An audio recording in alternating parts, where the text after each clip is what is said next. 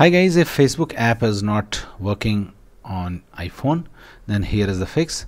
So the very first fix is just force close the app and then open it again and see whether it works or not.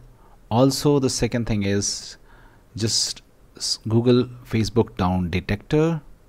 Okay, just Google Facebook down detector and go to the search result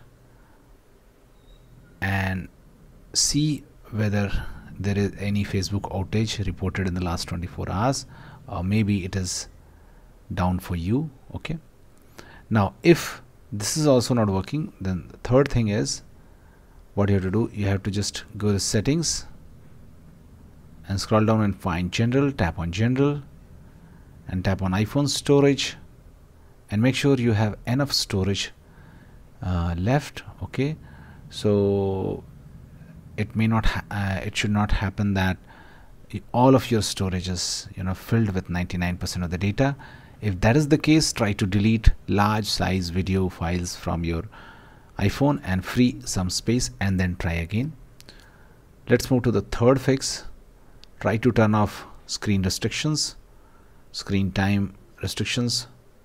So just go to settings, scroll down, find screen time and scroll down and find content and privacy restrictions, and if it is turned on, just turn it off. Okay, also what you can do, if there is an app limit, try to remove that app limit on Facebook.